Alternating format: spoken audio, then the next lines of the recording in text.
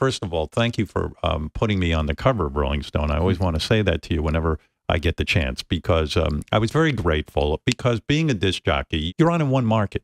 And so for you to have selected me for a cover was quite an honor. But I'll never forget, I had this idea that I would pose for the cover of Rolling Stone with just my head and the thorny crown, you know, the crown of Jesus. And I submitted it to Rolling Stone, and it was rejected. It had to be rejected because he said, hey, I don't know if it was you, but we can't put that on the...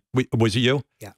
I thought it was a great cover. I thought it would have been dramatic as hell, but you said, hey, if we put you on the newsstand with this, you're fucked, because no one will put this on the newsstand. It was a great cover. It was a great image. I mean, you looked very Jesus-like in that, you know, and looked like a literal... you know, cross of Jesus with the crown of thorns. I mean, and the curly hair, and Jesus was a Jew, right? Yep. And, but at that time, and I forget what the sensibility is, it would have created such a shitstorm. I mean, Howard Stern is mocking Jesus, you know? Right. And you were right. And if you go up against religious groups, it's tough because they get such a pass for so much hypocrisy. The reason I did it was so many church groups were raising money off of trying to get me off the air. Mm-hmm. I thought, well, here, let me put the thumb in the eye. But it was your magazine, and I realized that, you know, you couldn't. It was too much of a risk. It was too much of a risk. It would have cost us millions of dollars and people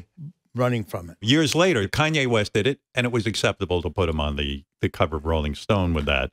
I think there was about 10 years between those two times. And I think the times had changed over those 10 years. It was less risky. It was seen like less of it. You know, it's a decline of religion. Listen, thank you for all the years that you chronicled rock and roll, because for me, there was no better magazine than Rolling Stone. And being on the cover was an honor beyond my wildest dreams. Still one of my greatest honors and one of the greatest moments in my career.